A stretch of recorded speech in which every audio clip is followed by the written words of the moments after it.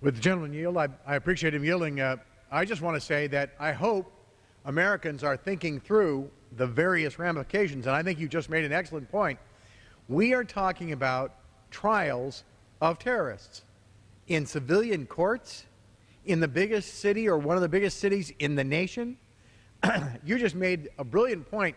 What about the guards and their families, the court clerks and their families, the bailiffs and their families, and on and on and on, all of whom now will be exposed to perhaps pressure, kidnapping, threats?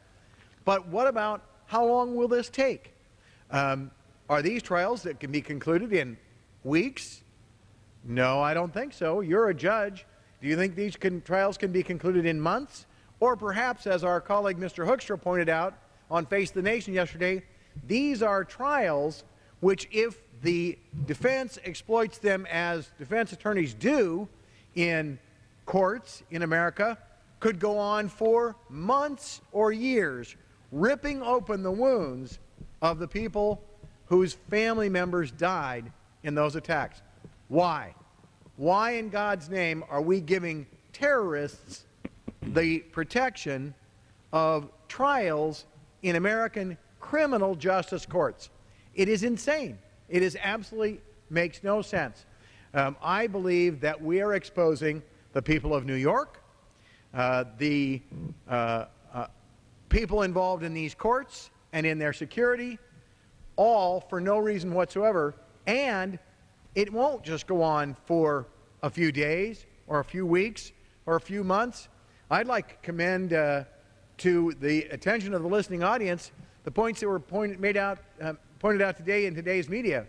This is going to be a field day for al-Qaeda to learn how America and the American system of intelligence gathers information.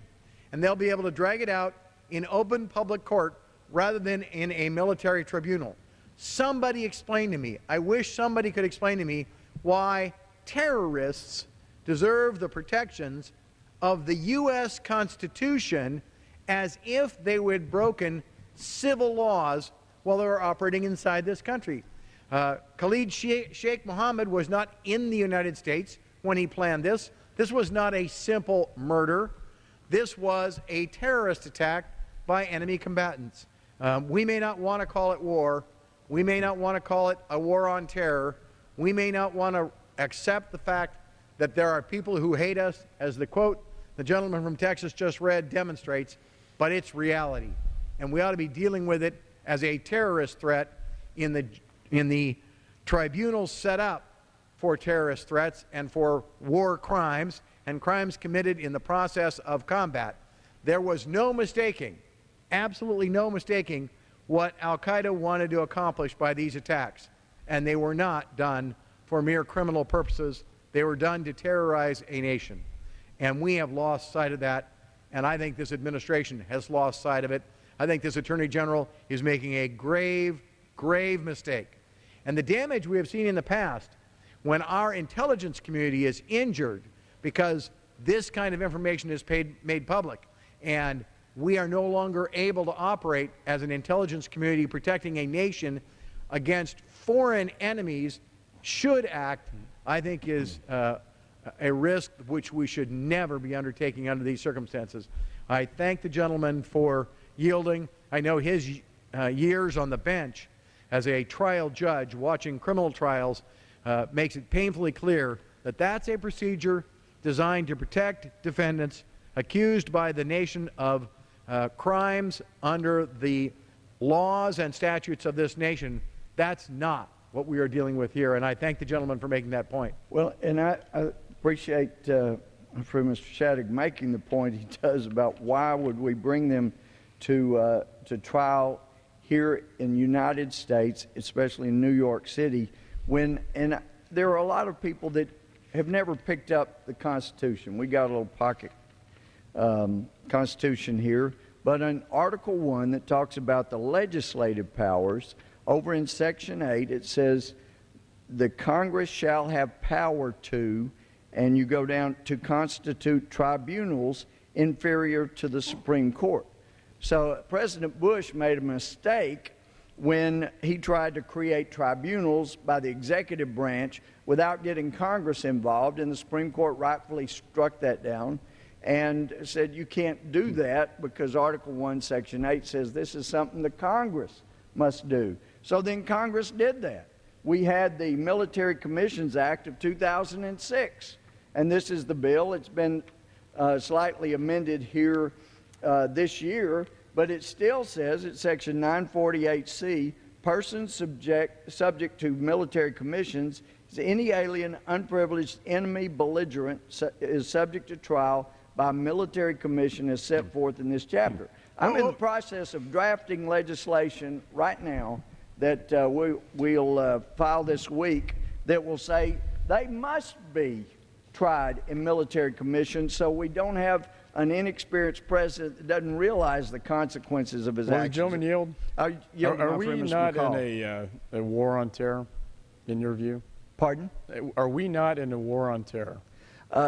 Some people don't want to call it that, and it may be unilateral at this point, but there is a war using terror going on, and we either fight it or we'll be overwhelmed by it. So we should be in it. Well, yes. and my point is that language has been taken out of the vernacular by this administration for whatever reason.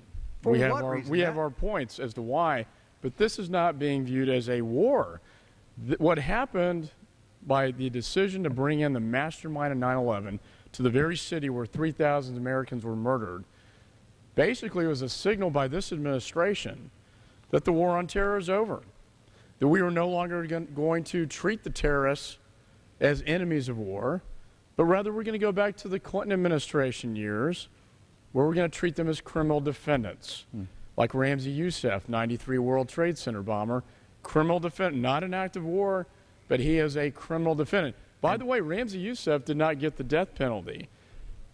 And he went and talked to his uncle, Khalid Sheikh Mohammed, about flying airplanes into buildings. And look what happened. Moussaoui did not get the death penalty because a lot of evidence was held to be inadmissible in a federal court. If they are true enemies of war, the best venue to try them is, as we did in World War II, by military tribunals. And to hold them, and the rules of evidence, as you know, Judge, I was a federal prosecutor in the Justice Department. Look, Southern District of New York, U.S. Attorney, one of the finest in the country. But the fact is, you bring them on American soil, give them all rights under the Constitution, as my good friend from Arizona stated. Why does Khalid Sheikh Mohammed get constitutional rights? Well, and we claim that is a very important point.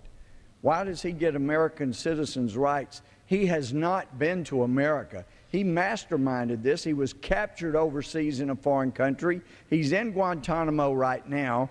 And the Constitution gives us in Congress the right to set up a military tribunal commission system, which we did. But I want to come back, and I'm going to keep injecting quotes from Khalid Sheikh Mohammed's own pleading himself. At page 4, he says, in God's book, this is the guy who our president and Eric Holder, the Attorney General, want to bring to the most densely populated area in America. He said, in God's book, he ordered us to fight you everywhere we find you, even if you were inside the holiest of all holy cities, the mosque in Mecca and the holy city of Mecca, even during sacred months. He said, in God's book, verse 9, Al-Taba, then fight and slay the pagans wherever you find them, and seize them and besiege them and lie in wait for them in each and every ambush. This is the guy